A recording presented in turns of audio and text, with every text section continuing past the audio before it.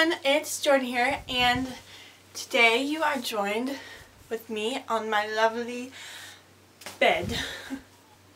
So I know I have filmed in like a million different spots, but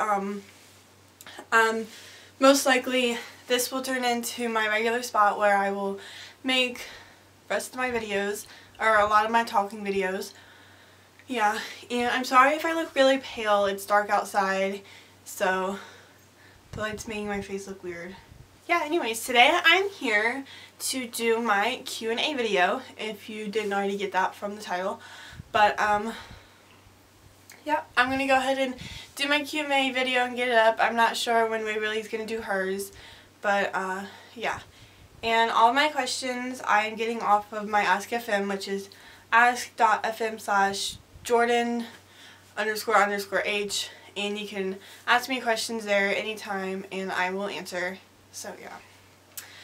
And all of these questions have been answered on Ask, but yeah, I'm just reading it and telling you the answers for those who have not seen my Ask. So yeah, let's get started. So the first question that comes up says, are you going to the A show? Well, it's very specific. They probably mean the Raleigh A show next weekend that I will probably not go to. Scariest riding moment. I have had a ton of these. So if you mean like by scariest riding moment, not falling off. Oh, there's like a ton of scary riding moments. Whenever a horse stops at a jump, it's always scary. Or anything where a horse stops abruptly and you don't see it coming is always scary because you have no idea what they're going to do. Qualities of a good rider. The qualities of a good rider always differ between the different disciplines. Hi there, buddy. Look at, hey, come here. Hey, look at the camera. Look at the camera. What do you like that? So he's just going to awkwardly be in the video if you can't see his... Oh, there you go. So the qualities of a good rider do depend on the different disciplines like hunter jumper, equitation jumper. They change going over to Western, but I'll just name some qualities of a good rider in the hunter jumper ring since that's what I do. You always want to have a good leg, and and a nice heel is always great to have because it keeps you more balanced. It's not as preferred in the hunter ring as it is in the equitation, but you can benefit from a good heel. You always want to have a good feel on the horse's mouth. You don't want to have a loose rein, but you don't want to be too uptight or in their face. Having a good eye is always great. Going up to a jump, always being able to find your distance really easily is always a great quality to have. And just being able to work with your horse easily and getting your horse around the course smoothly is really big key to have. Worst fail. I probably don't have like a worst fail since I fail all the time. But some fails would be like chipping in. I hate chipping in is the worst. Or taking a long spot and then getting left behind. Falling off is always a terrible fail. Favorite tack brand? I don't have necessarily. By the way, I'm reading these off of my computer, so sorry. Favorite tack brand I don't have like a specific tack brands, especially since I don't even know the brands of some of my tacks, mainly because the tack that I've gotten it from my trainer. I bought it from my trainer, or I've gotten it for like Christmas or my birthday. So yeah, a lot of times I will get tack from my trainer since she has like a tack store, even though she doesn't advertise any of it, but she always gives us good deals on tack that she has. But my saddle is a PJ and I love it, so if I had to choose one, it'd probably be PJ. Favorite breed? I have a lot of favorite breeds. If I had to choose some though, it'd probably be Thoroughbred or an Oldenburg. Thoroughbreds and Oldenburgs are really nice, or Dutch warm bloods are really nice too. So yeah.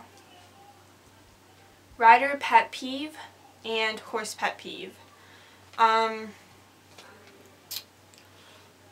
rider pet peeve of mine would be if a rider doesn't take care of their own horse, if all they do is depend on the groom to do everything on their horse, and all they have to do is show up and get on the horse. They don't have to do anything. And another rider pet peeve would be not following the left shoulder rule when you're schooling in a ring. Whenever you are passing someone, it should always be your left shoulder facing the other person's left shoulder. And a horse pet peeve, I mean, I don't really have a horse pet peeve. A horse pet, it'd probably be like nipping, or like if you're constantly trying to do something and they're always like nipping or like playing with, or like not like nipping you, but like they move their lip but they're not actually like trying to bite you. I don't know how to explain it, because one of the horses, George, always does that. Like, you can't even put his halter on because he's always trying to like playfully nip you, I guess you could say. I know.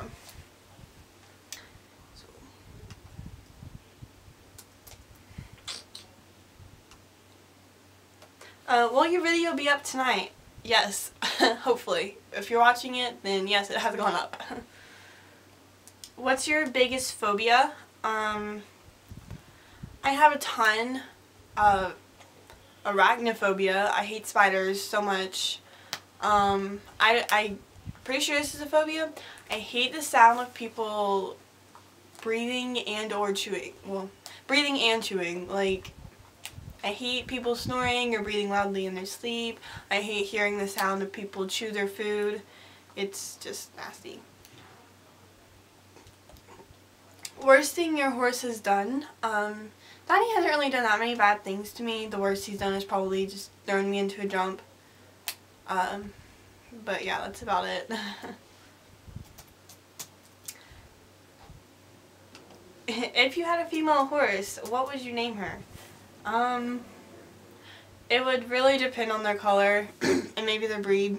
If I really had to choose a name that I really liked, oh, I really like the name Ella. There's a pony at my barn named Ella, and I think her show name is Cinderella, but that's so like basic. But I really do like the name Ella. Worst fall, I've had a lot of falls.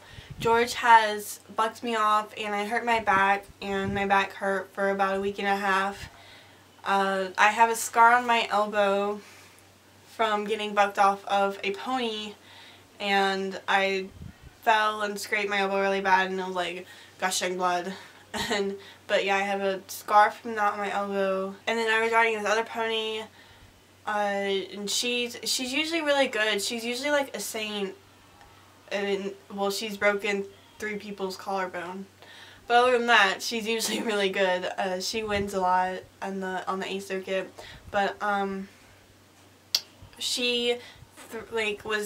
was riding her one day and she just decided to stop and throw me into a jump, and the jump was like this box, so it hurt. But I had fallen off a lot. Have you ever galloped? No, but what's funny about this question is the person said, have yo ever galloped?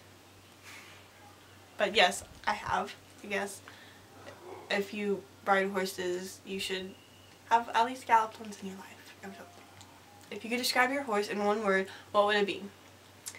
And for my answer that I put on the Ask Gift him, I said boss, because he's a boss. Or it'd be awesome. Or cuddly. Or there's so many. Because he's awesome. He's amazing. This is Tico, by the way. This is my doggy. Nah. What is your favorite gait? Probably, what'd I say? Probably cantering, just because Donnie has the most uncomfortable trot in the world, and yeah, but he has a pretty comfortable canter. Do you have any animals besides horses? Yes, I have a dog, as you saw. Yep, his name is Tico, like the purple squirrel on Dora. How high have you jumped? 3 foot, maybe even 3'3". Could you do a vid on how to pull a wrap? Yes, I'm going out to the barn tomorrow So hopefully I will be able to get a video of how to polar wrap and get that up soon. So yeah, that's all I'm going to do for today. Go ask Waverly some questions. She is still receiving questions before she makes her Q&A video. Yeah, I hope you enjoyed this video. I post every Saturday and Waverly posts every Monday, but Waverly usually posts a bunch of writing edits within the week. So if you have any suggestions or questions, go ask. We will be happy to, and hopefully sometime in the future we will be doing a live stream the next time we get together, so keep an eye out for that. We will let you know when that's happening. But yeah, I hope you guys enjoy this video. I'll see you next week. Bye.